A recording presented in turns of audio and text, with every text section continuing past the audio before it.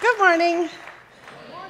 All right, we're starting right off the bat with a confession. So since the rest of the morning I get to confess way too much information about myself to you, you're going to start by confessing to me. How many of you are terrified of the stage or have some level of stage fright? All right, that makes me feel a lot better. So many of you have come by, seen the mic on me this morning, and be like, hey, have fun up there. Good job. We're so excited. I thought, well, that's comfortable from your seat. You know, that's lovely. You get to sit over there. But I was in worshiping in the back, and God reminded me through that last song, Forever, all throughout Scripture, he talks about the fact that he is trying to reveal himself to us, that he desperately wants those of us who know him to talk about him so that other people can come into a relationship with him as well. But there's one scripture in the Bible that says, listen, if we fail to proclaim what we know about him, he will make the rocks and the trees speak on his behalf. That's how much he wants to reveal himself to people. I took great comfort in that. The way I chose to interpret that this morning is that if I was dumb as a stump, he's still coming right through. So good luck to you, God. That's what I say this morning. Okay, so my name is Angela, and if you only interact with me on Sundays, you don't perhaps know that I love history, and I am really into antiques, and particularly I like taking something that had a use over here and using it in a new way. In fact, thanks to Shelby, thank you, Shelby, this is a necklace that Shelby gave me, which is made out of a spoon handle. And I love it because that spoon had a whole life, and then it came to reside on my necklace, and it gets a whole second life. So the way I look at this whole story series is that I get to share with you my story and the things that God has done to insert himself into my life and to rescue me from me. You'll see that theme. To rescue me from me. But beautifully, we're actually recycling, because you get to take something that cost me years of unhappiness or has caused great pain in my life, and you get to recycle it in your own life and get more mileage out of that. So that is the theory this morning as I share some of my more embarrassing moments. That's, I guess, what preaching looks like, is you get to come up here and tell your most embarrassing moments. So there we go. Let's start right at the beginning. This is me. I am the youngest of 3 children. And I have an older brother and an older sister, and they're a little bit closer in age than I was. I came a little bit later, just enough for those two to be very similar in personality. They both married their first serious boyfriend or girlfriend. They knew what they were going to do in their career. I came along, I'm a little bit more of a free spirit. Just slightly, a little bit more of a free spirit, which brings a lot of laughter and entertainment into our lives, and as you will see, a little bit of pain, as I had big dreams and not so many plans. This next picture is a picture of my family. This is my faith story. So I was raised by those marvelous people that were on stage last week. Pastor Ron is my father, and that's my mom, Monica. God bless the 80s. Look at that. That's something. Pretty sure Tom Selleck is my dad. I don't get it. Okay, anyway.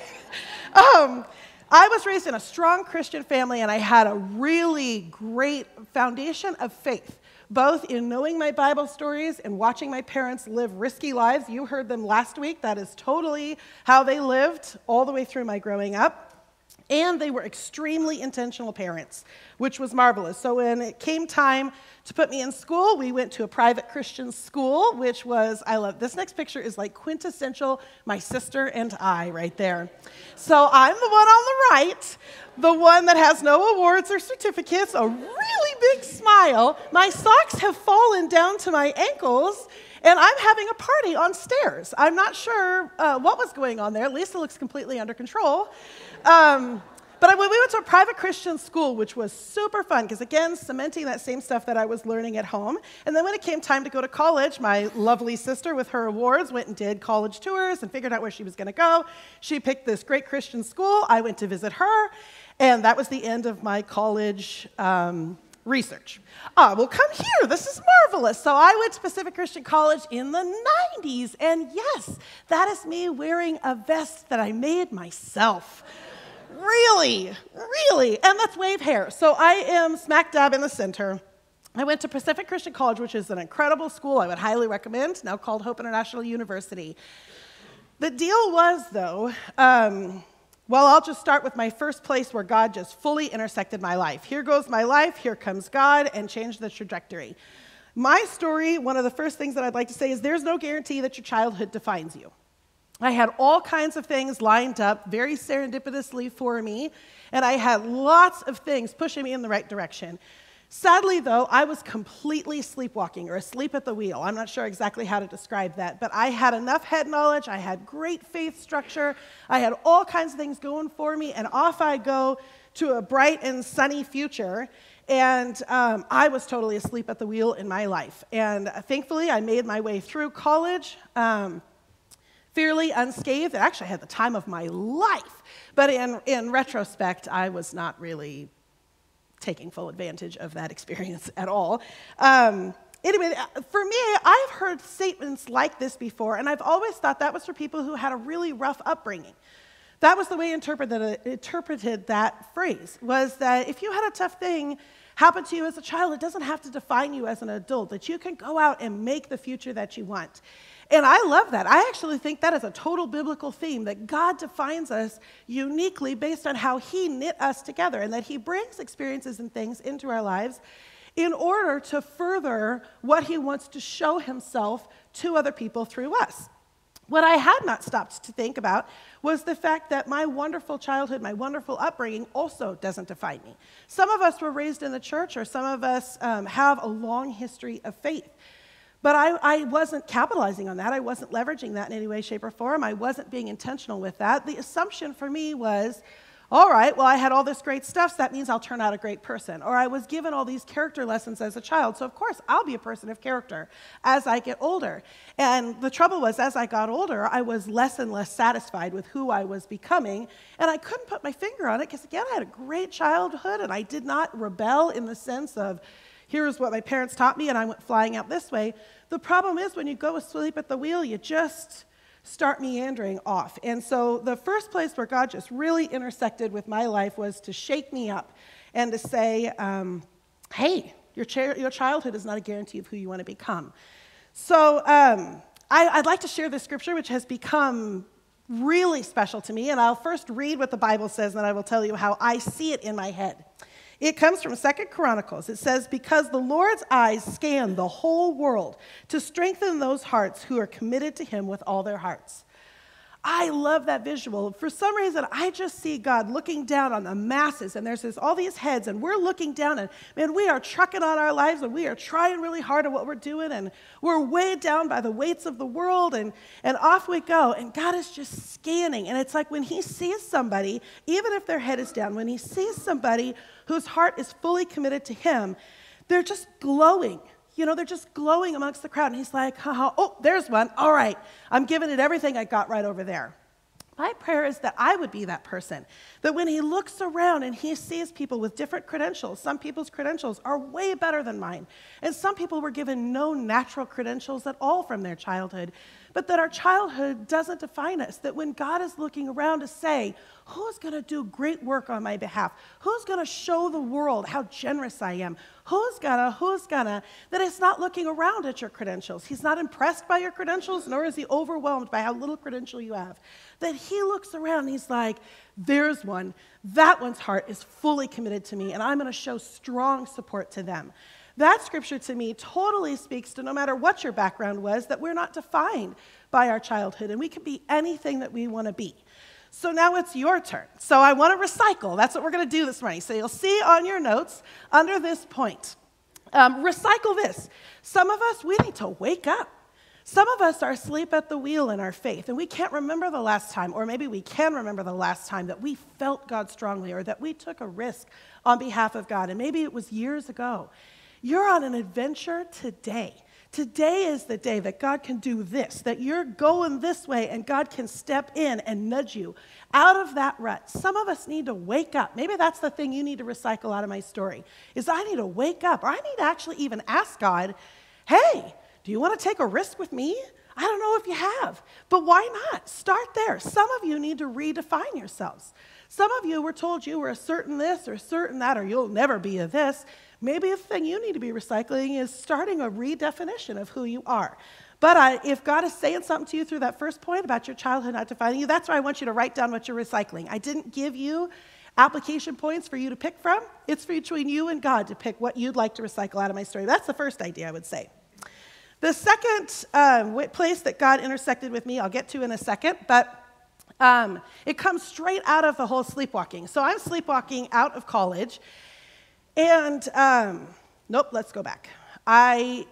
In the summer between my 8th grade and 9th grade year, we moved to Hawaii, and we had come from Oregon, where I had spent time on the Oregon coast, but at the Oregon coast, if you put your foot into the water for about 10 seconds, your whole leg turns purple. So you do not play in the waves of the Oregon coast. So we moved to Hawaii, and I just cannot wait to frolic in the ocean. And we get there, and our first trip to the beach was not pretty. So how many of you have been on like some romantic vacation? You get to the beach, you're ready to go into the warm water, you walk in, you might even be holding hands because you were on a romantic vacation. You walk into the water, you begin to frolic in the waves, and that first wave pounds you, you're tossed and tumbled, you come up with a mouthful of sand, a nose full of salt water, and your biscuits are hanging out the back of your suit. Come on. Come on, you know that's the case. So that was sort of what happens as I was sleepwalking. By the way, the trick to that is you pull back, you observe the waves, then you find a place to stand that is not right where the waves break.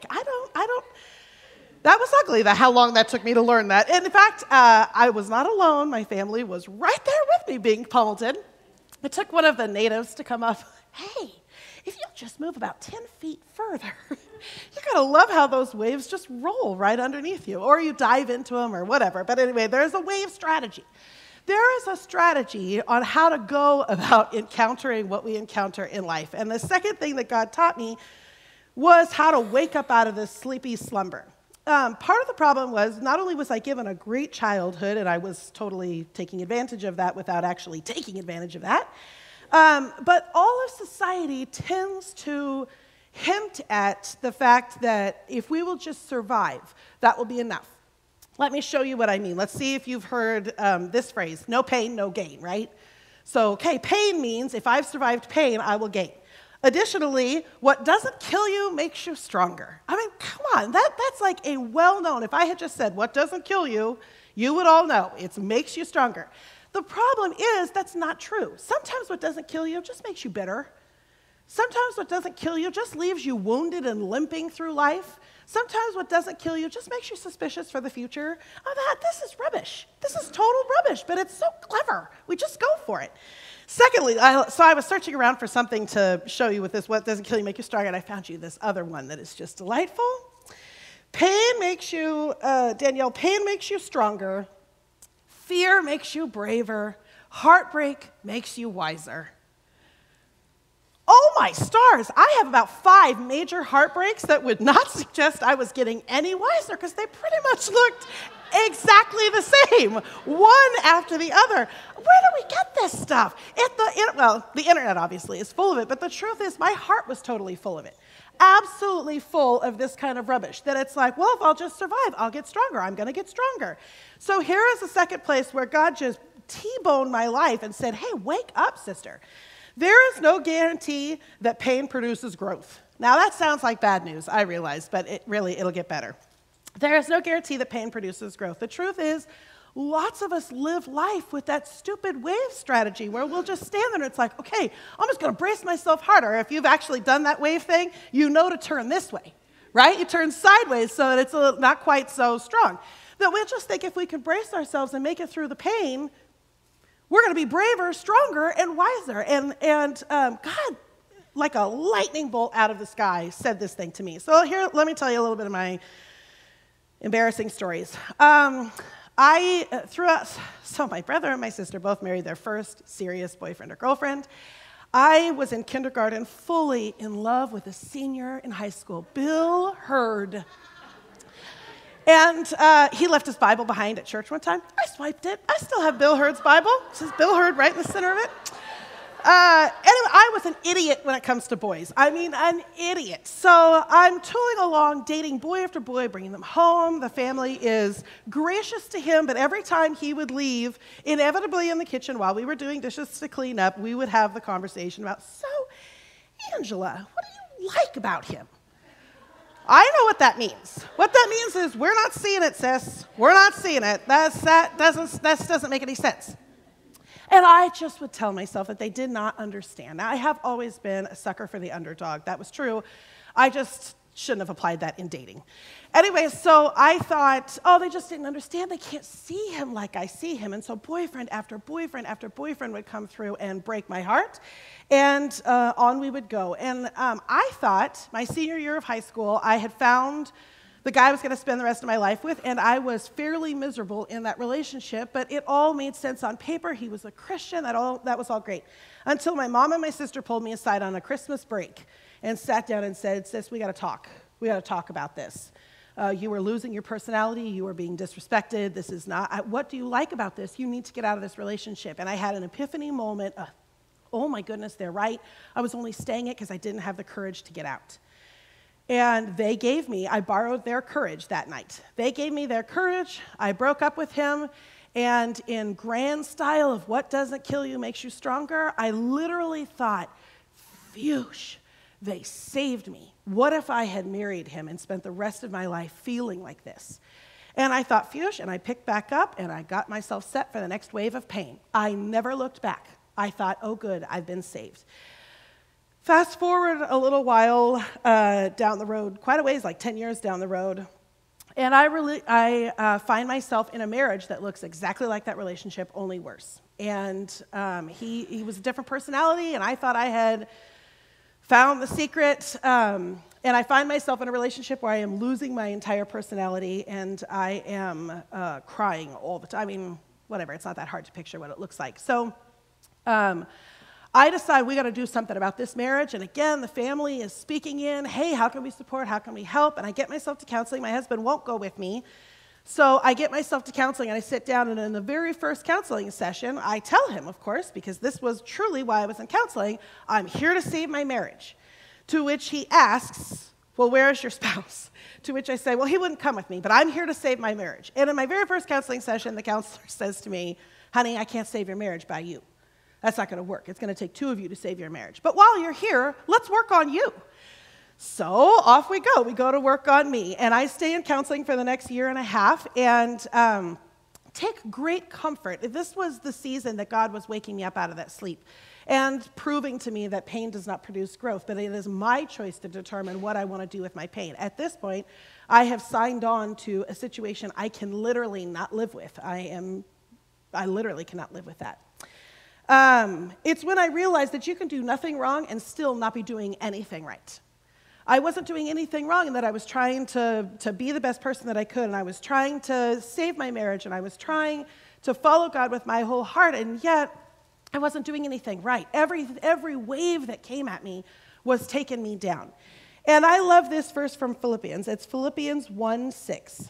I'm sure about this. The one who started a good work in you will stay with you to complete the job by the day of Christ Jesus. I don't know where you are. Currently in my story, what I'm telling you right now, we are in the depths of despair. I don't know, maybe you're right now in the depths of your despair. Maybe that's what that looks like. I take great comfort in this verse. God is still working. That story is not done yet. In the end, I could not save my marriage. I did not have a partner that would work with me, and I couldn't save my marriage.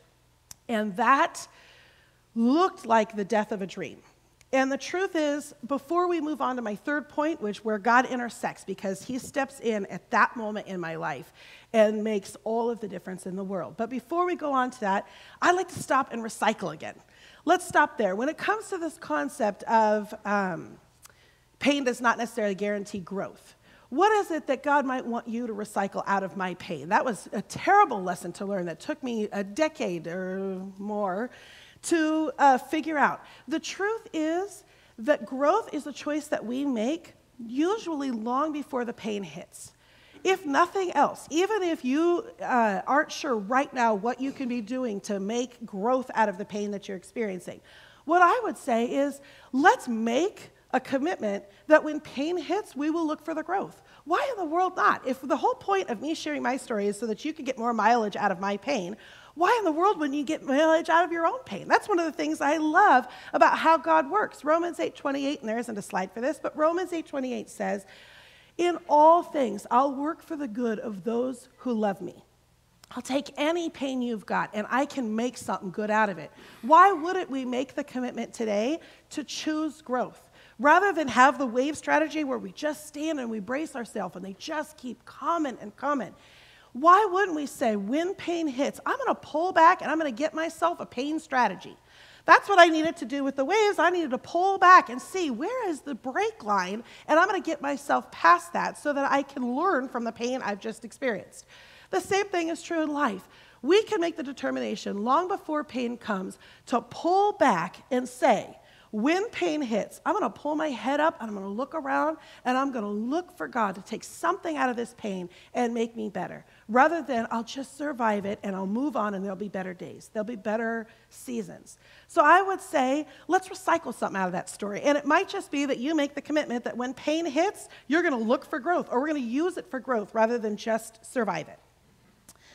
So I ended that last one on I can't save my marriage, and sure enough, I got divorced, and I stayed in counseling because it was clear that I had a pattern, something is going on here, that I keep picking the same guy. And so I ended up going into counseling one day and saying to him, okay, I really appreciate all the work that we've done. My marriage is obviously over. Here's our next project we're going to work on. How do I not do that again? I literally said that sentence. That was my opening sentence. How do I not do that again? I am terrified. I know myself well enough to know I am an idiot with boys. I will definitely be getting married again. How do I make sure I don't do that again? Enter Jason Robert Lamb. So this is my husband, Jason. And believe it or not, he was already in my life. When I lived in Hawaii, he was my best friend. But he was in that brother category. And boys, you've had the friends talk. I know you have. Some girls have had the friends talk too. Jason, bless his heart, had the friends talk so many times in our friendship, he promised he would never bring up his feelings for me ever again. So fast forward literally 17 years. 17 years, bless his heart. 17 years, and I've gone through counseling, and literally the process of working through my pain and actually growing from it changed my taste buds, and I am dead in love with Jason. I am certain I'm going to marry him, but we are friends, and it takes me a year to get the courage up to say something to him. And when I finally did, he was hilarious. He was like, I've been feeling it too, but I promised myself I was never willingly walking into the friends talk again. Never. So it took us 17 years. So this next picture is just me loving my Sam. So our last name is L-A-M, and Jason in high school had atrocious handwriting. Back in the day, he had atrocious handwriting, but his L looked like an S, and so he has been forever branded by me as Sam, which is a little confusing if you don't know us well for me to be calling my husband by someone else's name. But that is how he is, and he is such a blessing to me, which brings me to the third place that God has intersected with my life. There is no guarantee that the death of a dream is a bad thing. When I was getting a divorce, that was clearly a death of a dream, but it looked like an atrocious thing. I was doing that well on staff at the church. I just couldn't figure out what you guys would think of me. I already felt like a failure. I mean, all of the death of a dream just felt so heavy, but what God has proven to me is that the death of a dream is not necessarily a bad thing. Jeremiah 29:11 says, I say this because I know what I'm planning for you, says the Lord. I have good plans for you, not plans to hurt you. I'll give you hope and a good future. Oh, some of us, you might want to skip right ahead and write Jeremiah 29:11 in your recycle this. Some of us need to tattoo that scripture on our hearts. For God to say, listen, I got this. I got this. I'm talking to you. I'm walking you through your life because I know what I have for you. It's a good future. And some of us just struggle to see God that way because he seems something else to us. Or maybe we don't even know him well enough to be able to trust him enough that he is what he is saying, what he means. I'd like to show you a picture from a little bit before Halloween. Jason and I took 8 kids to the pumpkin patch. This is the picture of my future. This is what I always pictured life would be like. Jason would have 1 or 2 kids attached to him in some way, shape, or form. We would be laughing our heads off, and that was how we were going to roll towards the sunset. But those are 3 different families' children that we borrowed in order to go to the pumpkin patch, and it was one of the highlights of my year. I absolutely loved it. However, Jeremiah 29:11 about God having a good future for us has never meant more to me than in this last 3 years. Jason and I have been married for 5 years now, and we are 3 years into what the doctors call unexplained infertility. We've done every test under the sun, and they have looked at it, and they've said, we have no idea what's wrong with you, but clearly you're not pregnant, so we will just slap this title on you. And if you had taken me back 6 years ago and said, after you get married, you're going to discover you're not going to have children, or the doctors won't know how to help you have children, I would have been quaking in my boots, and I would have totally second-guessed, what do you mean good future? What do you mean by that? How can you possibly say a good future when my entire life, I didn't mention this, but my college career was in early childhood education. And I told people in college, I have no intention of ever being in the classroom. I just know my whole life is going to be around children, and I want to do it well. I had intentions before falling in love with New Life and staying here of moving to Africa to work in an orphanage for children who were orphaned by AIDS. And my whole life was going to be about kids, around kids, my own, yours, it didn't matter. I just wanted to be around kids. So for this to be a chapter in my story, I would not have been able to fathom it. But having God walk me through the process of falling in love with his plan for my life, and that comes from knowing him directly. For that to be the case, for me to get to the moment where I discover, so the way I found out that we were infertile, I had been doing tests and all that stuff, but they had said, before we can do any of the serious stuff, you need to go take this perfunctory class. So I was game for that. I was like checking the boxes to get to where we could get to find out what was going on. I show up to the class, and she says, are you here for the infertility class? And I was taken aback. That was the first time that word had ever been used for me, was like, well, I literally said, if we're just going to be honest, well, that's kind of a serious word. That was fine. That was my response. I didn't know that day was the day I was going to walk in and find out that they think we're never going to have children. I wasn't prepared for that day, but I was totally prepared for that day because God has become my friend. And just like we give our friends the benefit of the doubt, and just like when our friends look like they might be doing something that harms us, but then you look at it, it's like, well, they would never do that. So there must be some explanation that doesn't make sense to me. But before I can even ask my friend what their motives were, I could give them the benefit of the doubt. The truth is, God has become my friend. I want to share this poem. I put it in your notes so you could take it home, because for some of us, I think we need to start seeing God this way. This poem is just Ted Loder talking about how he prays. How shall I pray? Are tears prayers, Lord? Are screams prayers? Are groans or sighs or curses? Can trembling hands be lifted to you, or clenched fists, or the cold sweat that trickles down my back, or the cramps that knot my stomach? Will you accept my prayers, Lord, my real prayers, rooted in the muck and the mud and the rock of my life, and not just the pretty cut flowers, gracefully arranged bouquet of words? Will you accept me, Lord, as I really am, messed up mixture of glory and grime? Oh, I want to talk to God that way. I want you to talk to God that way. I want you to know him in such a way that you can bring anything you've got and you're not holding it back because it's got to be all the beautiful bouquet of words. Let's just talk to him. So God being my friend, I have realized a couple of things. I want to show you another thing that I found on the internet. There is good stuff on the internet. It's not all just that rubbish. So this is a roller coaster, which I'm totally biased. I apologize if you don't like roller coasters, but for those of us that do, I love this phrase. Life is like a roller coaster. It has its ups and downs, but it's your choice to scream or to enjoy the ride. I love it. I am choosing to enjoy the ride because impossible odds set the stage for big miracles.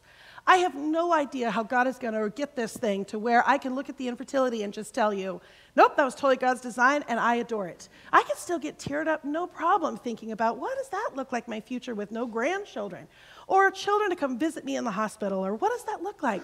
But here's what I do know. God loves impossible odds.